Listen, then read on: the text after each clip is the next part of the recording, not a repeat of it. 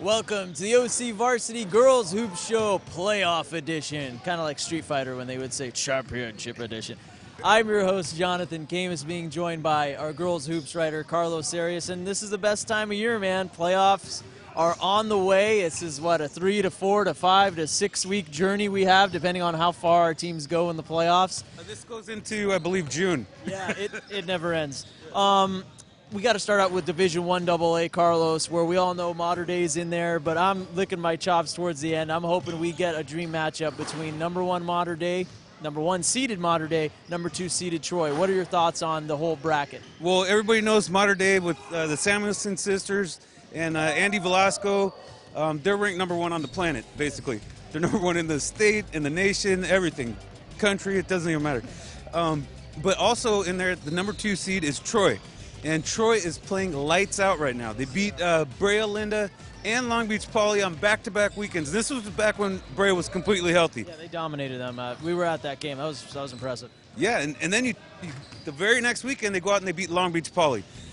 So Troy is at their peak right now. This is not the same team that would potentially face Mater Dei in the finals that they played early in the year, and Mater Dei completely dominated. Troy knows how to win big games now, so they are going to be legit. Definitely the 2 favorites in that division. Now, we're here. But wait a minute. Okay, they're the 2 favorites, but you also have, Troy's going to have rematches with Santiago of Corona, with Rancho Verde to get to the finals. So they have a tough road. There's nothing easy in this division. It's completely loaded. Yeah, it's always a challenge in there. But we're here at JSerra High School, Carlos, and they have one of the better divisions going, better teams going in right now. The way that this program has been rebuilt, it's really been something to watch. Yeah, Mary Rosignol has done a great job over here. I mean, just building this program. I mean, the Trinity League is so competitive, and to go in there and be competitive, and now they're legit, challenger to Mater Dei. I mean, they took Mater Dei to the limit when they played. But you're looking at a team that has great guards like August Touchard and sophomore Coco Miller. They got great, inside players with Megan House, another sophomore. They definitely passed the eyeball test when I saw them, and they played a pretty good Rosary team on the road. They beat them up down low physically, and then you have August Touchard and Coco Miller just dropping threes. Yeah, and then Courtney Walker, another big underclassman. So, this is a very legit team. Now, the big thing is they're in Division IV AA, and you're saying, what, Division IV AA? Isn't that for like the small schools with like 10 kids? This is one of the best divisions in girls basketball. It's got Windward of LA, ranked number 2 in the state, number 4 in the nation.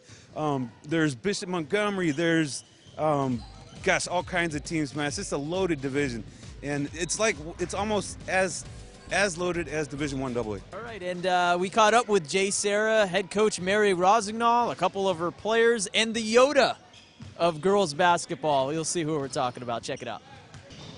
We practice really hard, and we try and outwork everybody, and it does pay off, and they're great kids and fun to be around, and it's a great group. So the success we're having is really, truly exciting. We've been working hard all season, so we're ready to go. We've been practicing hard, and we have been preparing for this for the past year, so we're ready to go.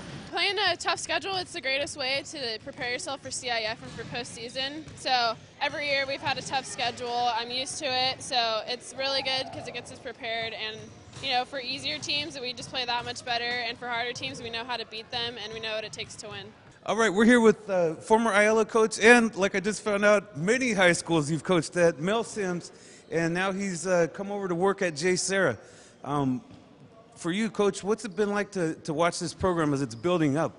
It's been a wonderful time here. One of the reasons I selected JSerra because they had a lot of promise. They had a good staff, and they had the ability to be a champion. So when I talked with Coach Mary, I said, I'd like to come out there and assist. She was ecstatic, and so was I, and it's worked out to be a very good marriage. All right, our thanks to the entire JSerra staff and, of course, the Yoda of girls basketball. That was quite a treat, Carlos. The Jedi Knight himself, Mel Sims. Yeah, he's awesome. Bling, bling. That's all I got to say. All right, I'm your host, Jonathan Khamis. That's Carlos Arias. Be sure to check out OCVarsity.com all week long for all your latest playoff information. Thank you for watching.